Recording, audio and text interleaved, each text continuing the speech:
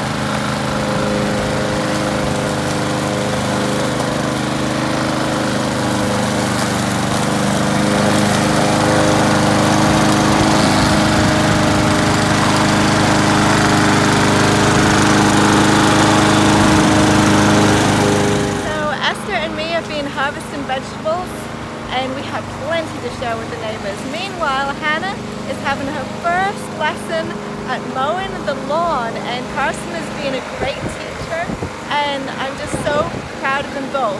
So if you are living in the country, well, regardless whether you're living in the country or not, but especially living in the country, I'm trying to give some encouragement and help, especially for single mothers living in the country. You have to get your children involved. You are going to be incredibly busy, and you need to be able to let them take the load off of you as much as possible. It is absolutely critical, not only for your survival in the country, but for their own good, progressing onto youth and into adult life. It is a blessing for them to learn to work hard, and yes, you might feel bad that they don't have as much free time as other children, and they do have to work harder, and life may be harder in a way, but it's going to benefit them for the rest of their lives. So don't be discouraged, keep working together. Every day there will be challenges and difficulties wherever you look. I have a lot of mess to clean up constantly, and little kids spill juice and water, but there is so much joy, and we just have to focus on those situations. I think so. Esther and me have been harvesting vegetables, and we have plenty to share with the neighbors. Meanwhile, Hannah is having her first lesson at mowing the lawn, and Carson is being a great teacher, and I'm just so proud of them both. So if you are living in the country, well, regardless whether you're living in the country or not, but especially living in the country, I'm trying to give some encouragement and help, especially for single mothers living in the country. You have to get your children involved. You are going to be incredibly busy, and you need to be able to let them take the load off of you as much as possible.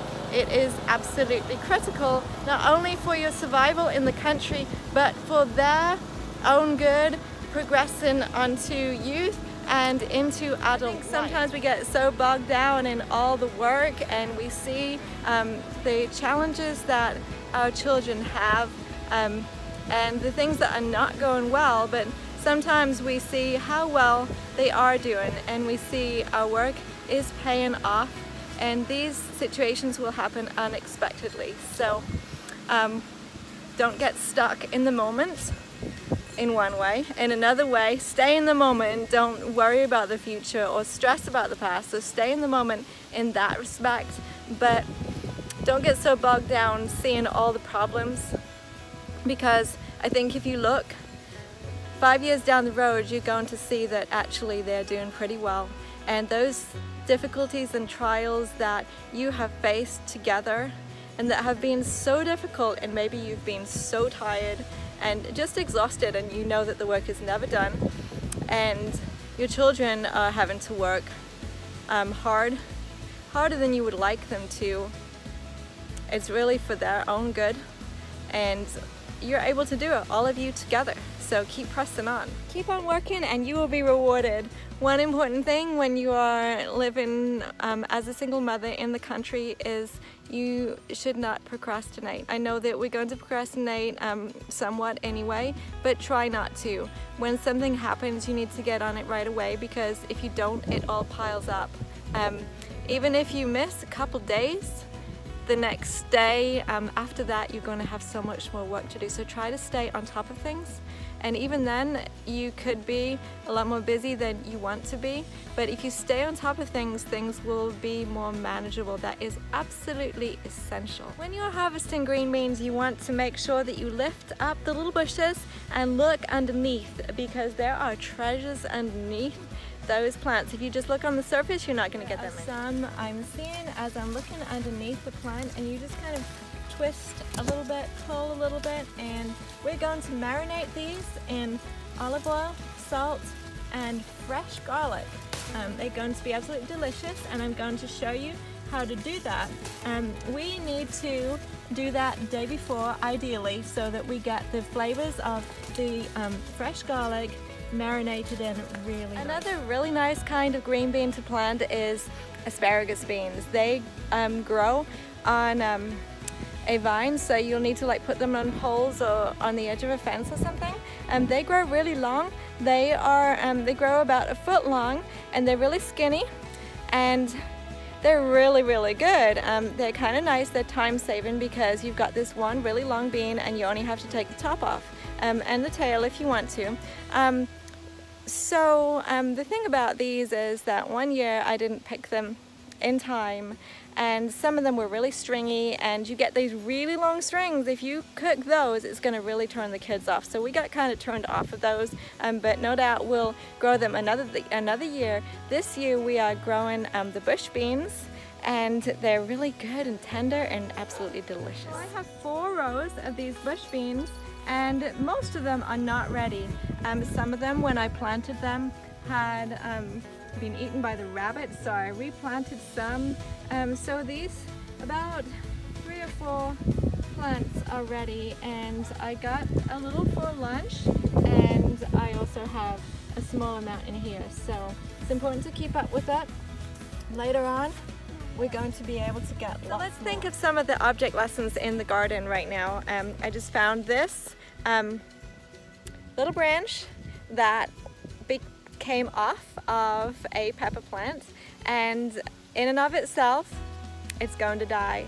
And these lessons that we find in the garden are really so obvious, but it's really good to think about them, because we need to be reminded day by day how we need to stay connected to Jesus. We need to stay connected to the vine, because otherwise we're going to be like this plant. We're going to shrivel up, we're going to have no power, and we are just going to, our fruits are going to die. And we're going to become nothing without being connected to the vine, connected to Jesus. So this pepper plant was providing the nourishment for this little pepper right here. And there's some more growing up at the top. And without that nourishment, they're going to die. Another thing I was thinking about today is when I was weeding. As I mentioned before, when you have this type of garden, there is not much weeding to do. You just have to get the weeds from these little holes.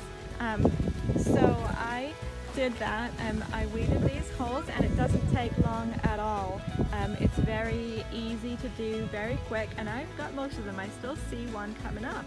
So I was thinking how underneath this plastic, really there is nothing growing. In places like this, you can see the weeds coming up. And I was thinking the reason why they're coming up here is obviously because they have light. And when we have light, we can grow, and the light is Jesus. And we can only grow if we have the light.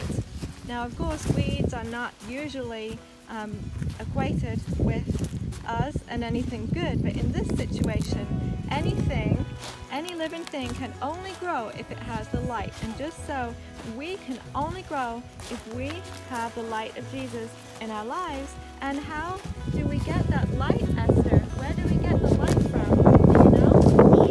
Jesus. Yeah. And how do we find the light? Where do we look? In the Bible. In the Bible, that's right. And if you can't read the Bible, then what do you do? Ask someone to read it for you. Ask someone to read it for you, that's right. And you can listen to scripture songs, and you can listen to the Bible and Bible stories on CDs and being read to you like you said, and listening to the sermons on Sabbath and at other times. And that's how we get the light. Right, Joshua? Yeah, we have to listen to what Jesus says to us. Of me, when I can't read, then I read someone to read it for me. That's right. When you can't read, someone else will read it for you, and that's how you learn about Jesus and find the light to help you to grow. Found some banana peppers, didn't you? Yeah, Very good. Put them in the bowl. Can you Okay. put them in the bowl of green beans? Over here, sweetie.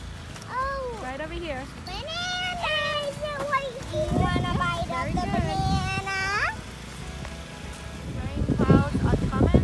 So earlier it looked like it was going to rain, and I prayed that it would hold off a little longer because I had stuff to do, but everything is harvested that I wanted to harvest. We will harvest more potatoes another day, possibly tomorrow.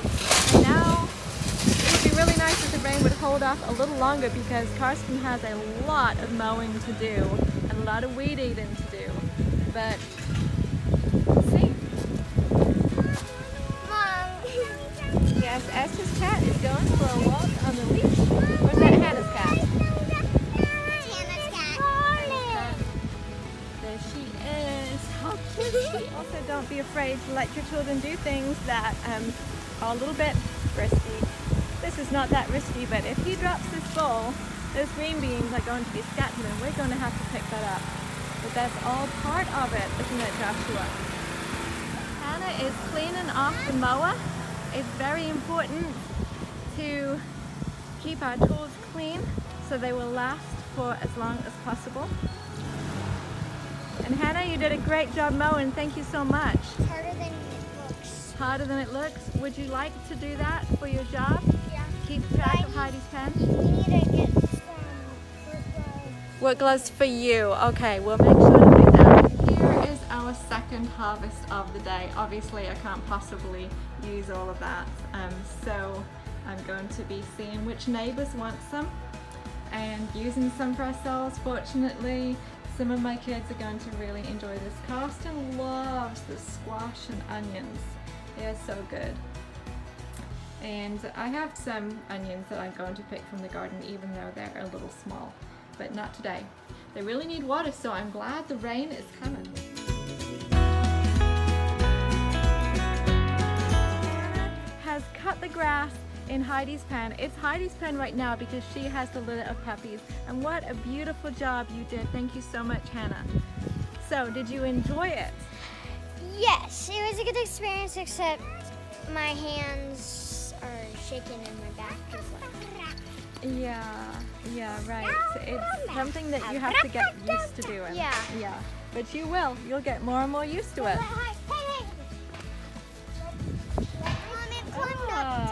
Very good. Joshua, put the kitty down. Put the kitty down. And actually, I'm trying to get through. Here. What is your kitty's name? I think it's Fluffers. It's Fluffers and Sandy. Fluffers and Sandy. Yours is Sandy, and yours is Fluffers. Really? So Esther's is now Sandy, and yours is now Fluffers. Yeah. She's chasing her tail. She has something on her tail, like maybe a little sticker or something. Hey, Joshua, no! There is always something that even the smallest child can do. There's something that they can help with. Wash things out, wash some simple dishes, pick in the garden, help fold laundry, put laundry away. There's always something that they can do. And it's so beneficial for them to feel part of the team because they are a big part of the family. I have gotten to the point where my older children can do some things that I can't do. And that's all good. They weed eat and I don't know how to weed eat. I'm sure I could learn, but as busy as I am, they take over that. They take over the mowing and the weed eating. It's been Rebecca and Karsten, but as you have seen, Hannah has learned to mow with the push mower and it went well, very well. And as she does it more and more, it will go even better. So make sure that all your children are involved, and as they grow, they'll be able to do more and more. There will be occasions, many times, where they don't know what to do, and maybe there's nobody to ask. But you will find that people do really want to help. There are neighbors that are happy for you or your child to call and ask how to do something. But let them try first on their own. Karsten just put on a new blade on the lawnmower, and there was another piece that had broken and he had to put that on too. And I told him that our neighbor would be able to help if needed, but he did it on his own, and I don't think he ran into any challenges. Sometimes there are big challenges, and sometimes they do just figure it out on their own. So that really does a lot for their sense of accomplishment, and it's just really good for their character and encourages them and encourages the whole family, really. I have washed the green beans really well, and I've pretty much cut them up kind of loosely. You don't have to do that, and you can leave them whole if you like. I've put a little water in and I've got the top on. I'm going to steam this pan of green beans for not too long, just so they're just a little bit tender. And then I'm going to add some olive oil and crushed garlic and salt after I've taken out any excess water. Okay, I have steamed the green beans and I have drained the water out. And now I'm going to add, I've turned off the heat, I'm going to add a little olive oil and I'm going to add a little salt. Again, I'm using the sea salt. We could always add more. Okay, Esther is mixing the green beans. They don't need much mixing, just a little bit. And then I'm going to use this garlic crusher, which my son Karsten gave me quite a long time ago. And I'm going to crush the garlic. Crush it. Oh, I think you'll need a little help. Go ahead and try to squeeze it together. Push really hard. Hannah is having to turn. Push real hard, Hannah. There we go, it's all crushed. There we go. Okay, take those little pieces. Crushing it. Push real hard. Do you need some help? No, I'm not. Let her I've keep almost trying. got it. Okay. She's building those muscles. Okay, so you can see I have quite a lot of fresh crushed garlic in there. And we're just going to marinate it overnight, and tomorrow we will reheat it and it will be just delicious.